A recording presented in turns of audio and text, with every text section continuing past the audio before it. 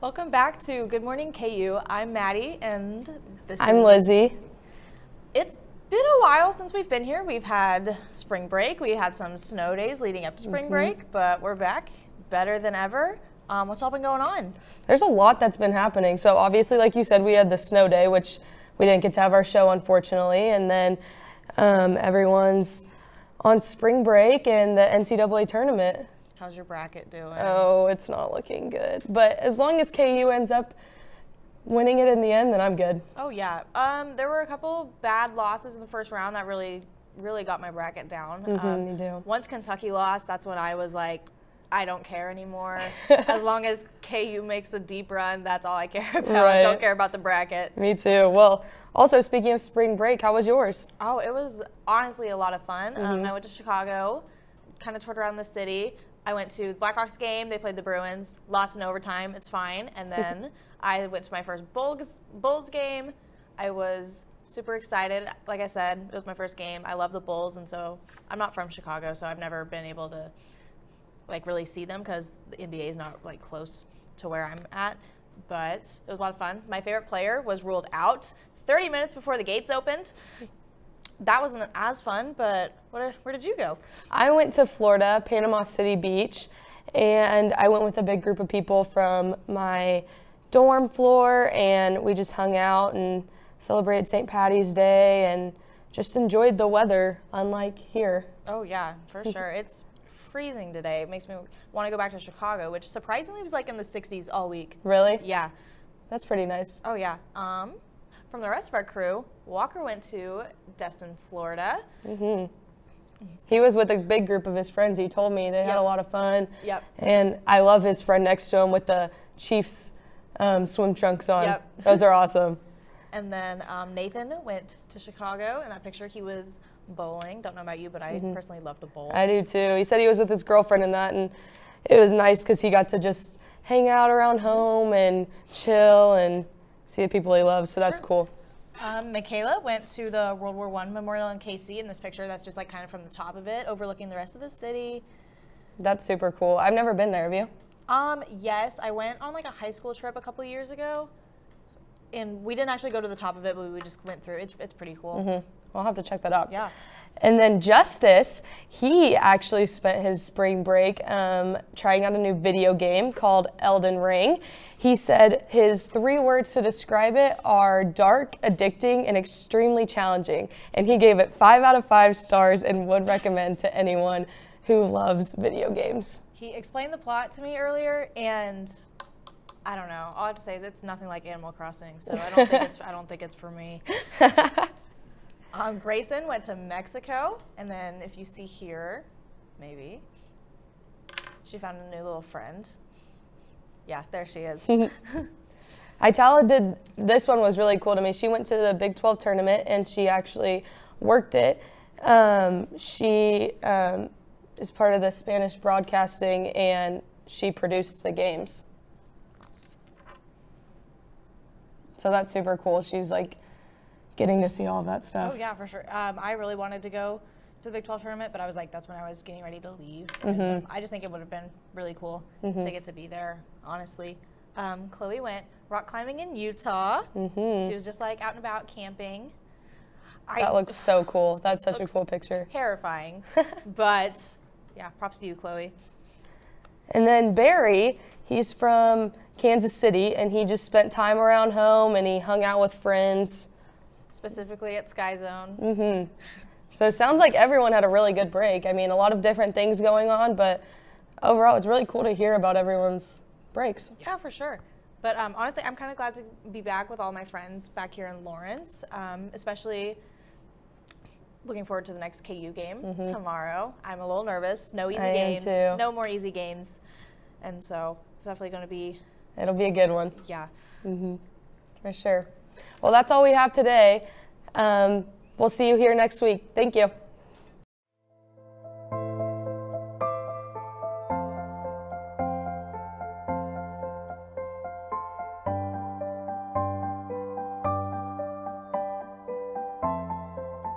Why doesn't my skin look like theirs? Why is my nose so big? I'm never gonna look like those girls.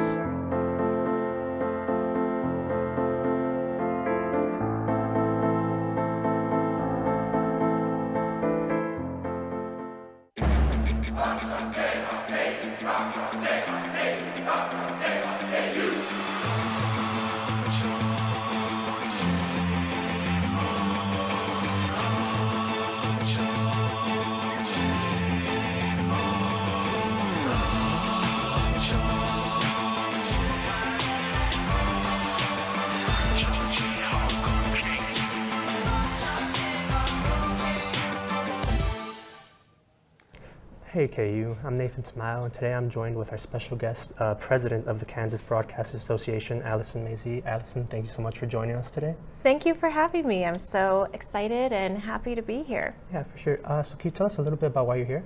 Sure.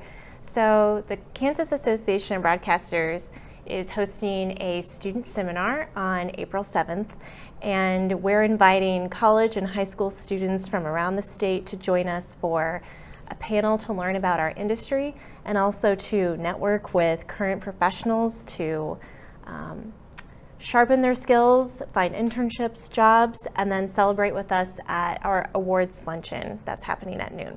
Okay, for sure, gotcha. So the Kansas Broadcasters Association, can you tell me a little bit more about that and how you just managed to end up there? Sure. So the KAB represents the 290 full-power TV and radio stations in the state of Kansas. And we exist to do three things. We advocate, we educate, and we celebrate with our members. So we advocate for their rights here at the state level and also federally in Washington. We celebrate them with our station awards and also with our student awards. We interact with a lot of high school and college students as well, hence our seminar. And we educate through various activities throughout the year, whether that's seminars, webinars, continuing ed.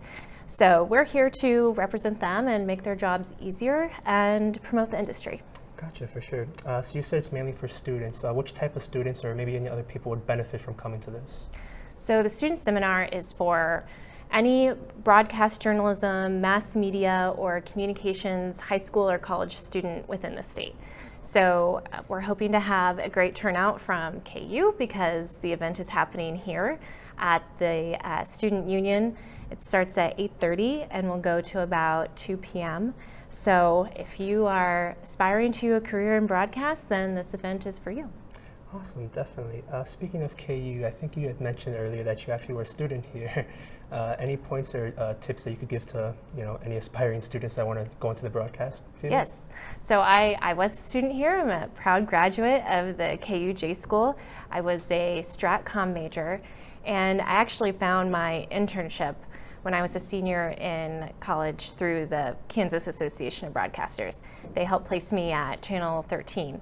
And I would encourage students to explore every opportunity that they have to learn. So even if you're a strategic communications major, if you have the opportunity to visit a newsroom or learn about something that maybe you don't think that you're going to pursue immediately out of school, you never know what could happen later in your career and where that skill set will come in handy. So try to learn as much as you can. For sure, yeah. And then for the program that you're talking about, you mentioned a panel. Who's going to be on that panel? So our panel consists of 4 professional broadcasters, and we try to represent different facets of the industry. So we have a news director attending. We have 2 news directors, one from a TV station in Topeka and another in Kansas City. We have a general manager from Cumulus in Topeka that's attending, as well as on-air talent from Eagle Communications in Hutchinson. So the panel is focusing on tips and tricks to kickstart your career in transitioning into a professional newsroom or a professional job in broadcast.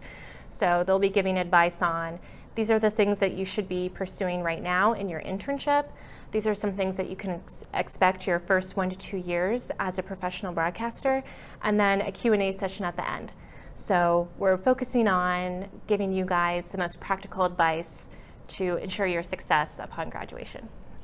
Should students bring anything to this event? If you are job searching, bring your resume, because one portion of the event is a career fair, and we have a lot of different stations attending, and it's an excellent networking opportunity. So bring your resume and prepare to have a good time. So that's really all you need. For sure, yeah. Well, with that, is there anything else that you wanted to add on? I don't think so. No, just rock chalk. I'm glad to be back at my alma mater. So thanks for having me today. Of course, thank you for coming. And with that, we'll be going to a break, and we'll be right back with the news. From adversity, we rose. We made history and became pioneers, voyagers, champions, Jayhawks. And when our chant rises, haunting and hallowed, Jayhawks are telling the world what's near. Victory. Welcome back. I'm Barry. And I'm Justice. This is your Thursday Good Morning KU News Update. The Russian invasion into Ukraine is now entering its fourth week with more devastation than progress. U.S. officials estimate that more than 6,000 Russian soldiers have died in just the first 2 weeks of the conflict. UN authorities say that nearly 900 Ukrainian civilians have been killed and that 3.3 million Ukrainians have fled the country. The Russian army has captured the southern port of Mariupol, although fierce hand-to-hand fighting is reported on the streets. The capital city of Kyiv remains under Ukrainian control, with the Russian convoy stalled just a few miles away. Ukrainian President Zelensky has continually asked the Western NATO countries for weapons in a no-fly zone, while the Russians have reportedly asked China for weapons as well. All attempts at diplomacy have so far failed. The KU men's basketball team is in Chicago for the weekend Sweet 16 round. The number 1 seed Jayhawks will take on number 4 Providence on Friday at 6:30 p.m. With the victory, Kansas will play again on Sunday against the winner of the Iowa State-Miami game. Obviously, KU is familiar with fellow Big 12 conference member Iowa State, but also have a connection to this Miami team. Former Jayhawk Charlie Moore is averaging nearly 13 points per game for the Hurricanes and was instrumental in early round upsets over USC and Auburn. And for more on the current Jayhawks, we'll toss over to Walker and Dylan. Thanks, Barry. Senior Ochai Abaji is one of the 4 finalists for the Naismith Trophy, which recognizes the men's player of the year. Teammate Christian Brown says that Ochai is not only a great player, but also a humble leader. If you don't check Twitter and look for his awards, he will never say anything to you, so you'll never know. But yeah, he doesn't talk about himself ever. He'll just send a couple of texts here and there, just about, all right, guys, we got to focus up. A couple more games here and there, and he knows what winning brings for everybody, and that's what he's most excited for.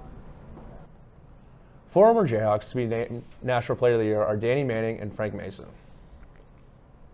The baseball team lost in extra innings last night at Wichita State. The Shockers scored runs in the 8th, 9th, and 10th innings to turn a 5-3 deficit into a 7-5 victory.